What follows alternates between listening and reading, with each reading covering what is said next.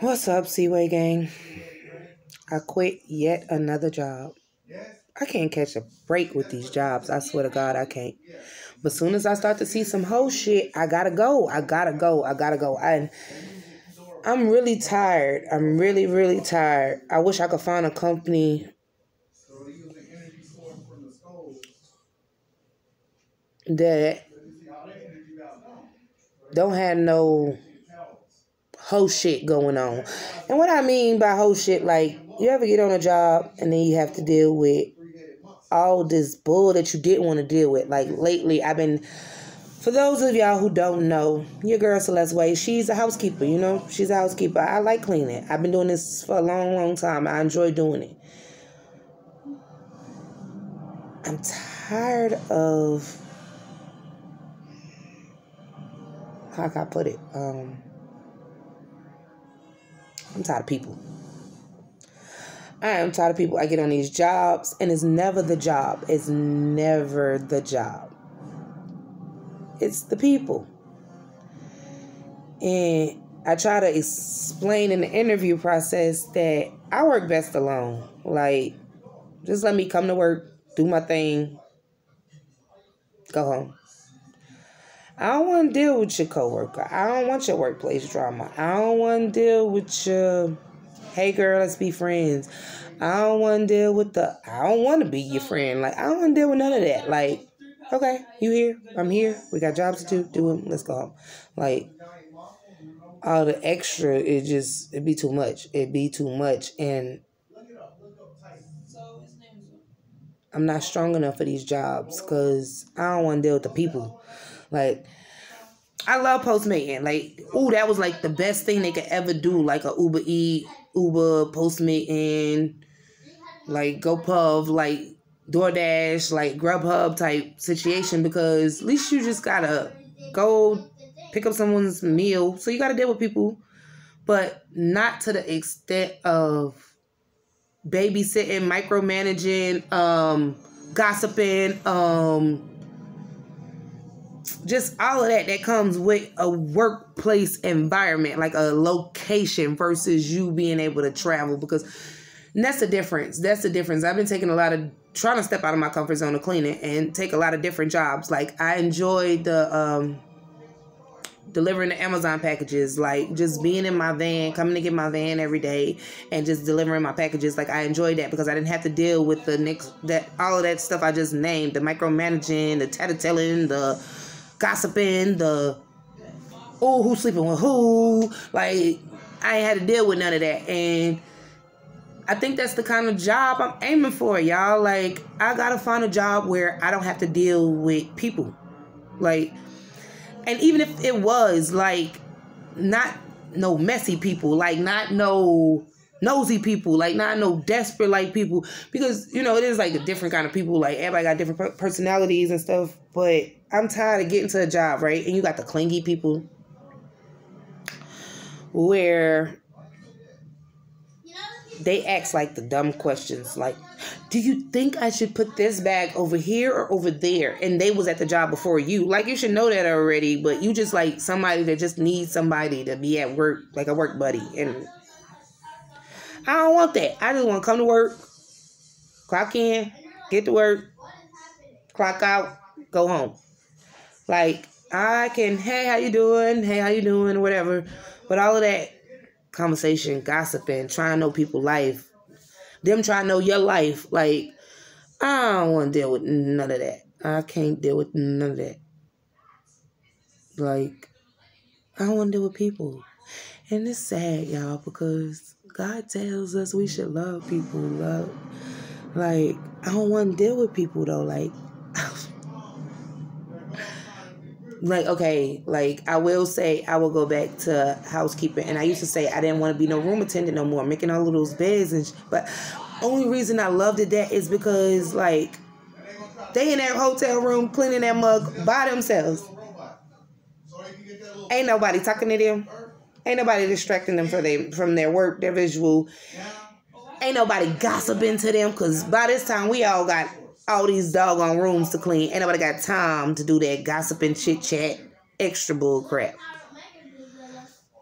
Like, I miss them kind of jobs because I don't like dealing with people. I know I wasn't always a people person, but good God, like, leaving this warehouse showed me, like, I really don't want to deal with people. Like, it got to the point, y'all, where I would come to work and, like, try to actually make it to places before I know a person would be there because I didn't want to have to deal with the person who worked that station or was in that office, or like, that's how bad it is. Like, I really don't want to deal with people. And last year, I thought at the beginning of the pandemic, because that was a really good job too. Like, Navant and hospital cleaning was a great job. But at the beginning of the pandemic,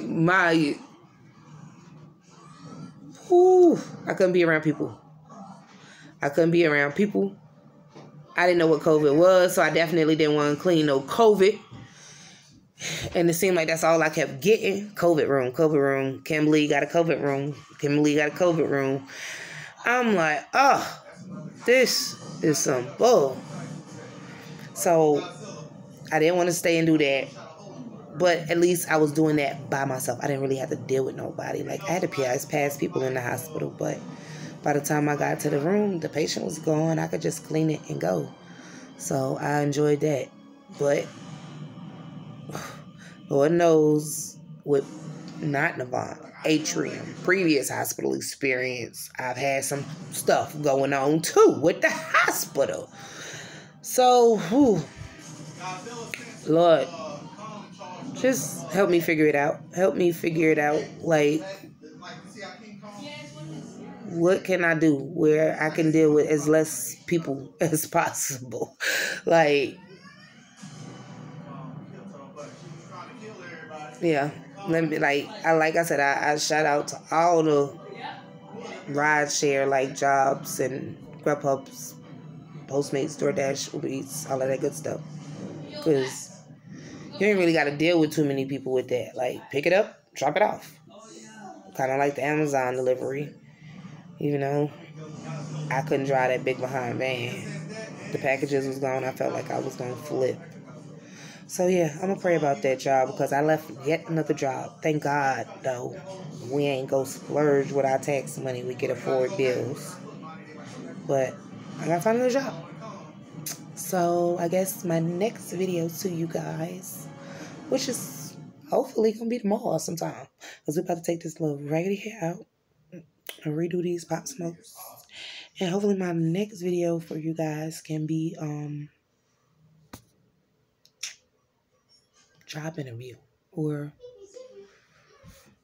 finally I got another job that I think ain't gonna be on no whole stuff, like, or that I can stay on because I ain't had to experience no whole type stuff.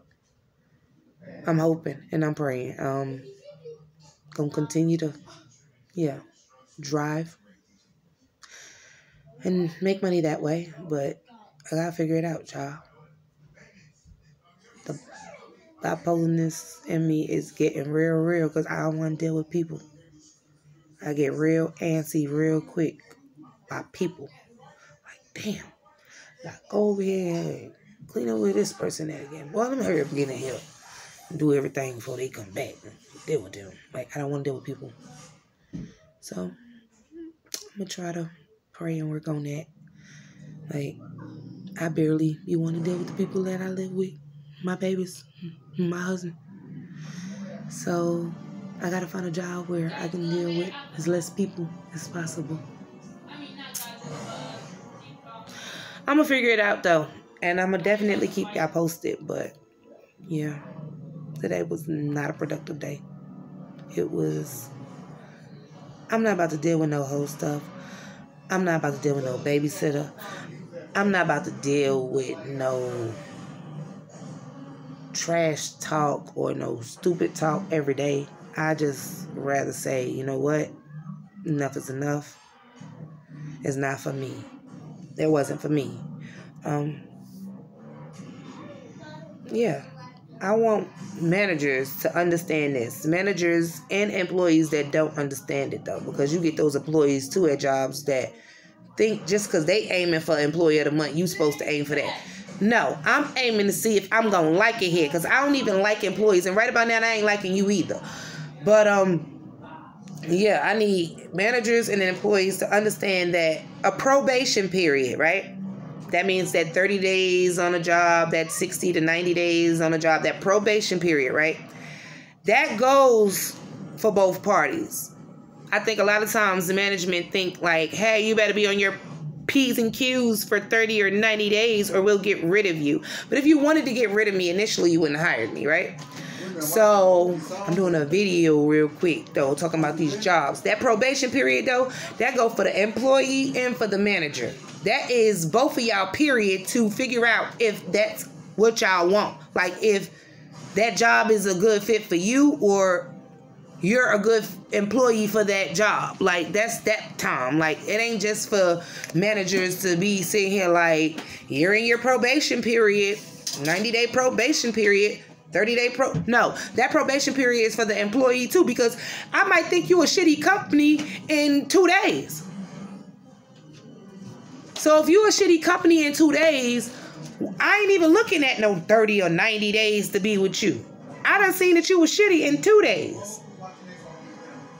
I might just want to get this full paycheck and just say bye to you because I see what kind of company you is.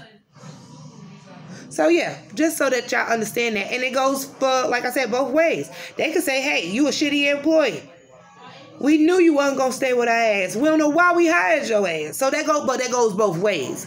It ain't one-sided to where the manager get to feel like he can hold that probation period over your head, because y'all got to remember 2 things. For one, you applied, and for 2, they hired you. Like it was a 2-party way, and that's a 2-party way too. Like that's that period to say, hey, am I a good fit for this job? Is this job a good fit for me? And the only reason I had to explain that before ending this video is I had the manager, when I quit today, message me. Like he said, I'm trying to quote him correctly. He said, when I interviewed you, you told me if you don't like a job, you quit. He didn't word it like that, y'all. It was some misspelling and stuff like that, but we ain't gonna be petty. But yeah, I did tell you that because that's the honest to God truth. Like, when I don't like a job, I will quit. It's a job, right? A job got to be both good fit.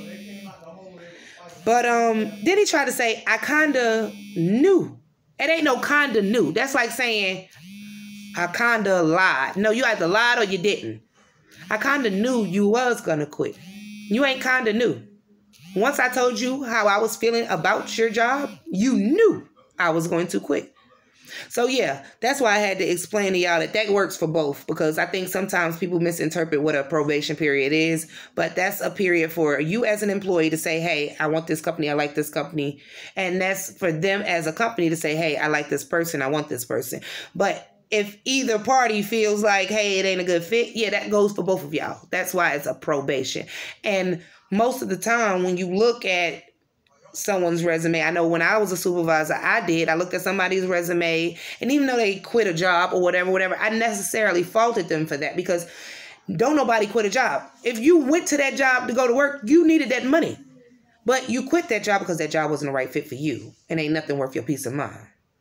But peace, love, blessings to all, and I will be back with my next job video. Bye, Seaway Gang. Oh, shout out to all 16 of my subscribers. Yep, all 16 of y'all. Y'all are beautiful, blessed people. Thank you so much for tuning in. And please hit that notification bell so you can get a notification when I drop another video. Y'all, peace.